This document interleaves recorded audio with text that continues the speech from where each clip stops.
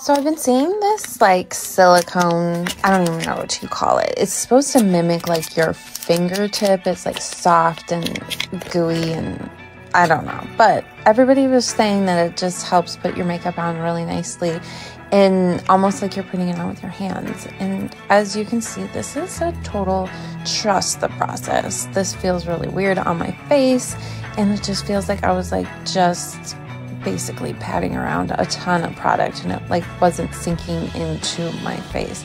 So basically just like blended it around to get it like a nice layer, not too cakey looking.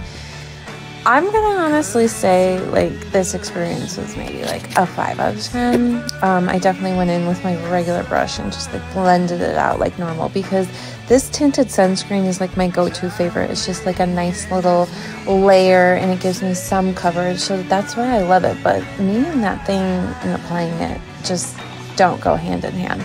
It looks really great with this brush, so I'm going to continue doing it that way. But you know what? At least I can say I tried, right? What do you think?